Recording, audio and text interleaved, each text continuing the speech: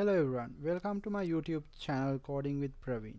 So in this tutorial I'm going to show you how to start or begin with the Keycloak. So we know that the Keycloak is a third-party application which is helping us to do the authentication without making a headache to your application. So using this application you can simply pass the tokens and then enables the or disable the users login authentications, so those things that we can manage. So I'm not going in detail, I'm just to show you how to do a download of this and then set up locally Keycloak application using their standalone option. So there are more options they are providing, like you can install it in as a Docker image, or you can have it a standalone application, standalone file. So first you need to download it, so I'll download this standalone server distribution.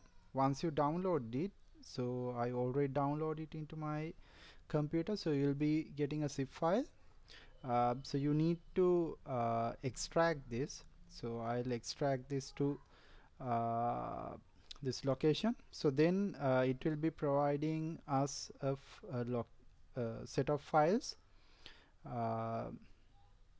So in there's an option that we can run it as a standalone. So this is very straightforward, you don't need to install anything else. You just install it, download it and extract this Keycloak zip file, so then you will be able to access it.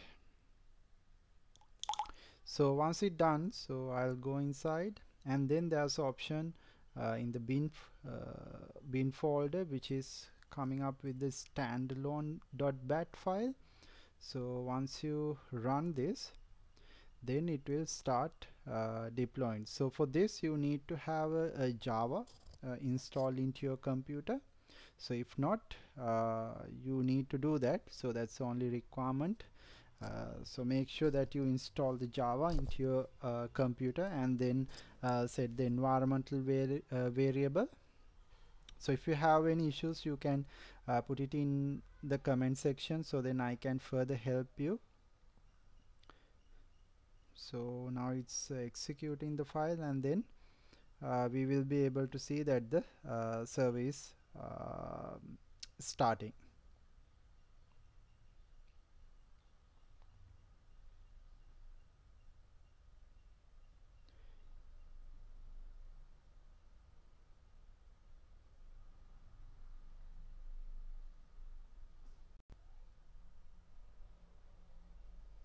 So you can see it's actually building the application for us to use in locally.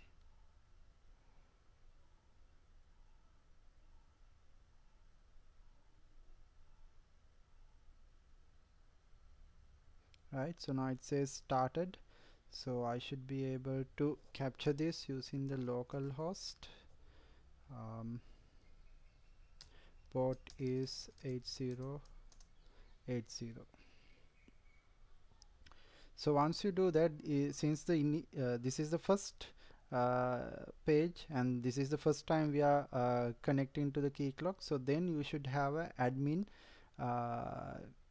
user, so kind of a super user should be set up first. So after that you can add realms, so it's some kind of a layout or a template that you will be implementing for each and every application, because you may have multiple applications running on there. So you can use a one Keycloak and then create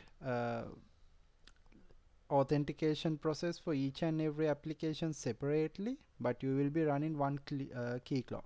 So to do all this, you first need to have a super user. So I'll say this is admin, and password will say ABC and 1 2 3. See, right, so then I'll create this account. Oh, so I put the AD, so this has to be then AD.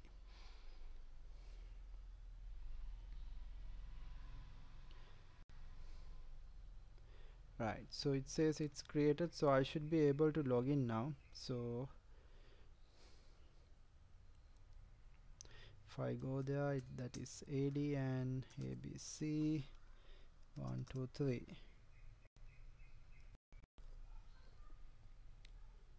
Right, the setup is done now, so you can locally access the dashboard, Keycloak dashboard, where this is the one what I told you, like you can have a new realm added. So by default there's a realm that is a master realm, so instead of that you can have multiple realms created in here, and then you can have multiple users added into the realm using the user section. So when you add in users, that will be comes on to a one particular realm that you picked from here.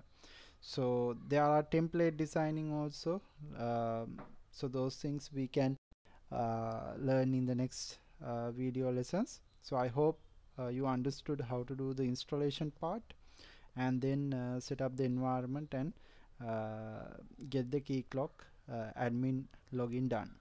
Okay, so we'll meet on next tutorial about how to manage users and giving privileges.